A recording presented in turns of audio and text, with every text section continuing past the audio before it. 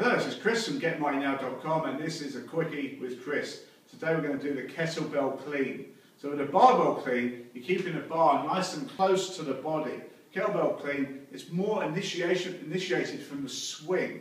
So if I go sideways on, I'm going to swing and clean to the shoulder.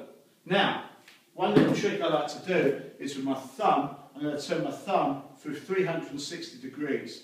So it's going to point back as I swing. So from here, my thumb's pointing back, I'm going to spin round and catch it at the shoulder.